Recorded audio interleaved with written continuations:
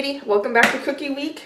I'm going to make another cookie today. This time we're going to make frosted pineapple cookies. I have never made a pineapple cookie or a cookie with crushed pineapple. It sounds really interesting and I thought I would give it a try. So you can kind of see the ingredients there. I'll also list them down in the description box so that you can refer to them yourself. It first says to drain an 8-ounce can of crushed pineapple. Drain an 8-ounce can of crushed pineapple. Drain an 8-ounce can of crushed pineapple. Well, I have this 16-ounce jar, so I am just going to measure out 8 ounces of it.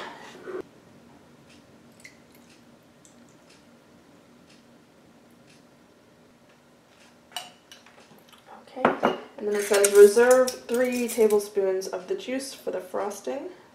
Okay. And for now we'll just set those aside.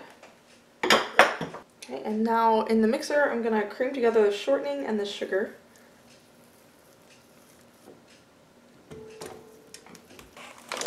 Okay.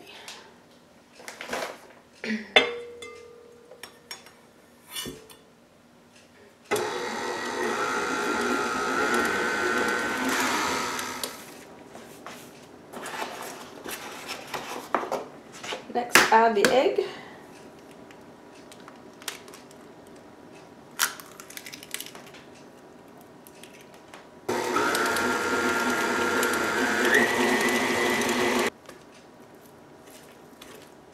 Okay, next, add the pineapple and vanilla.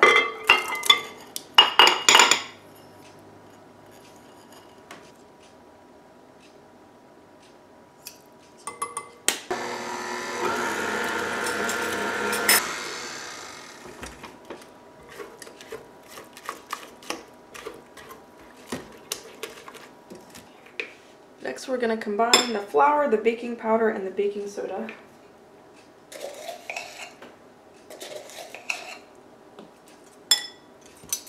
And the salt. Okay, and now we're going to add this to the creamed mixture. Put that in.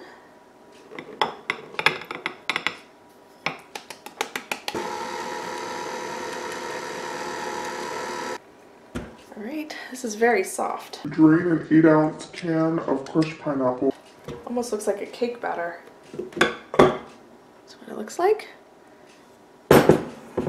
Okay, I have my oven preheating and I'm going to go ahead and scoop these out 2 inches apart.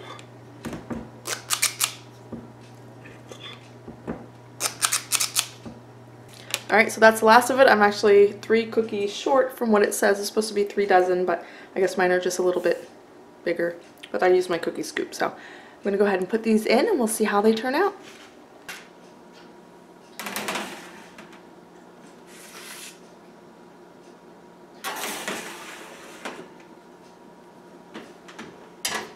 Alright, so while those are baking, I'll go ahead and make the frosting. I'm just going to use the same bowl that I measured the pineapple in.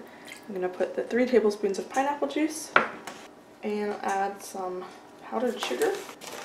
So that's just the pineapple juice and some powdered sugar. I'll just stir this to make a frosting.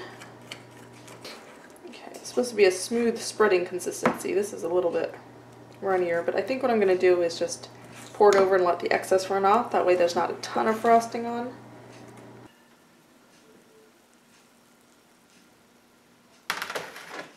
What I ended up doing is thinning out the frosting a little bit because I don't want to have a ton of extra sugar in these cookies. So I added a little bit more pineapple juice to make it more of like a drizzle. And I'm gonna just do sort of a zigzag design like this. Just to give them a little something because they are kind of plain looking.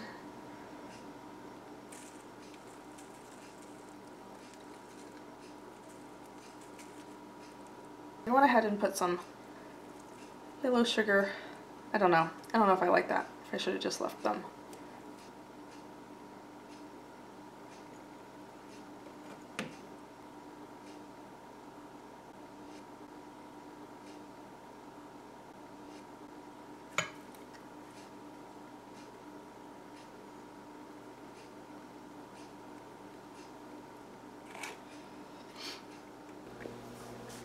These cookies are soft and cake-like, and they're not bad. They just don't have that much pineapple flavor. And I wasn't really impressed with them, and I wasn't going to make them again. But I was talking to my mom, and she said that her mom, my Nana, made a really great pineapple cookie that my uncle loved. It was his favorite cookie. And unfortunately, I don't think I'm ever going to lay my hands on my grandmother's recipe. But I wanted to give pineapple cookies another try, so I made some changes and made this recipe again. This time I used my dairy-free butter substitute and white sugar, partly because that's what I had on hand, but partly because I was trying to make these a little less cake-like and more cookie-like. I also replaced the crushed pineapple with pineapple chunks that I ended up mashing up a little bit. So they were a little bit smaller than pineapple chunks, but more coarse than crushed pineapple.